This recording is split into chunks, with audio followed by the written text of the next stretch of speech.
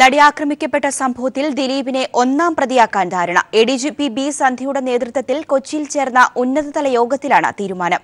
കേസിൽ അനുബന്ധ കുറ്റപത്രം ഉടൻ സമർപ്പിക്കുമെന്ന് ആലുവ റൂറൽ എസ്പി എ.വി. ജോർജ് പറഞ്ഞു. നടി ആക്രമിക്കപ്പെട്ട സംഭവത്തിൽ അനുബന്ധ കുറ്റപത്രം സമർപ്പിക്കുമ്പോൾ നിലവിൽ 11ാം പ്രതിയായ ദിലീപിനെ ഒന്നാം പ്രതിയാക്കാനാണ് അന്വേഷണ ഉദ്യോഗസ്ഥരുടെ തീരുമാനം. കൊച്ചിയിൽ എഡിജിപി ബി സന്ധ്യയുടെ നേതൃത്വത്തിൽ ചേർന്ന ഉന്നതതല യോഗത്തിൽ ഇക്കാര്യത്തിൽ ധാരണയായി.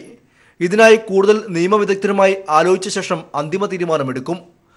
അനുബന്ധ കുറ്റപത്രം തയ്യാറായിക്കൊണ്ടിരിക്കുകയാണെന്നും ഉടൻ സമർപ്പിക്കുമെന്നും യോഗത്തിന് ശേഷം അന്വേഷണ ഉദ്യോഗസ്ഥനായ ആലുവ റൂറൽ എസ്പി എ.വി. ജോർജ് പറഞ്ഞു. ചാർജ് ഷീറ്റ് കൊടുക്കുന്നതിന് തലേ ദിവസം ചാർജ് ഷീറ്റ് കൊടുക്കുന്നതിനെ സംബന്ധിച്ച് പറയുന്നതാണ്. എല്ലാം തയ്യാറായിട്ടുണ്ടല്ലോ, എല്ലാം റെഡിയായി വരുന്നു. നടിയെ ആക്രമിച്ച സുനിൽകുമാറിനും സംഘത്തിനും നടിയോട് നേരത്തെ വിരോധമുണ്ടായിരുന്നില്ലെന്നാണ് അന്വേഷണ സംഘം ചൂണ്ടിക്കാട്ടുന്നത്.